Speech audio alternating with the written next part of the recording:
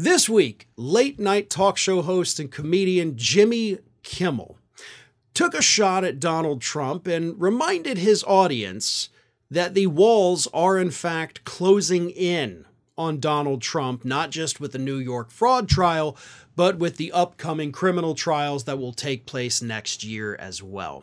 In fact, Kimmel didn't just say that the walls were closing in, he pointed out that the ketchup on the walls is closing in. Now, for those of you who may not remember, that of course is a reference to Donald Trump throwing ketchup-covered plates at the wall at the White House because he became so enraged following the results of the 2020 election. So Kimmel does a good job right there, of course, of reminding his audience, again, likely a not completely political audience, but reminding them of the temper tantrums that Donald Trump was known to throw while president of the United States. A man in his mid-70s at the time, throwing plates at the wall because he didn't get his way. I mean, I'm sure anybody with children remembers when your kids were, in their 2s and 3s, and every now and then they, throw a plate off the high chair. And yeah, Trump did that in his 70s. And Kimmel, once again, does a great job of reminding his audience that this is who this guy is. But Kimmel didn't stop there. He said about Donald Trump trying to delay his trials, he said, in fact, he's trying to delay all his trials. He's a real delay hole, this guy. It's kind of funny. I get the play on words, a-hole, delay hole.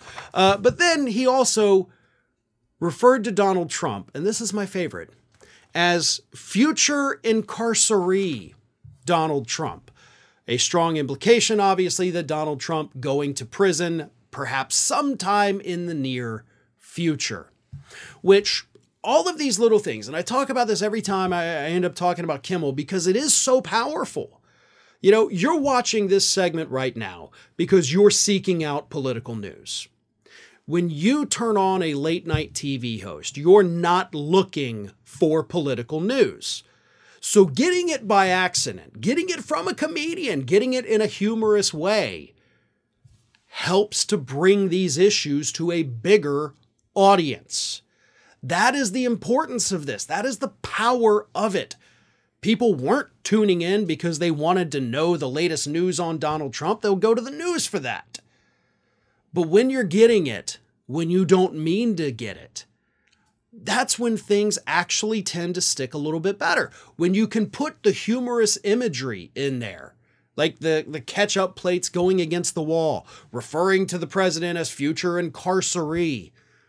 Those are things that, believe it or not, do actually stick with people as they move forward.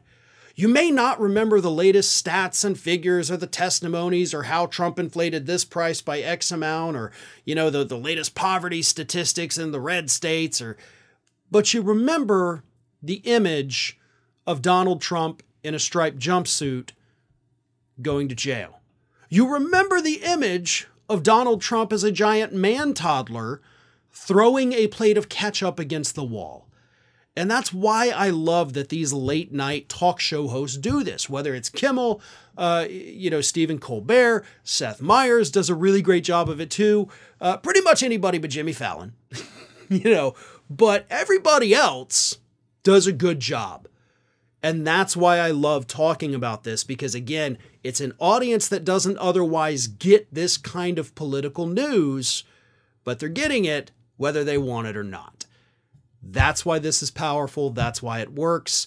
And that's why those voices have become so important to the voters of this country.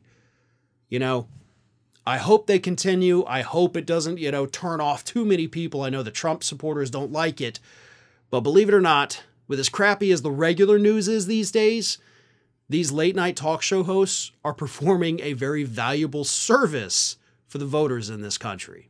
Hey everyone, this is Aspen. And did you know that for the low cost of $0 per day, you can subscribe to the Fair and Balanced YouTube channel?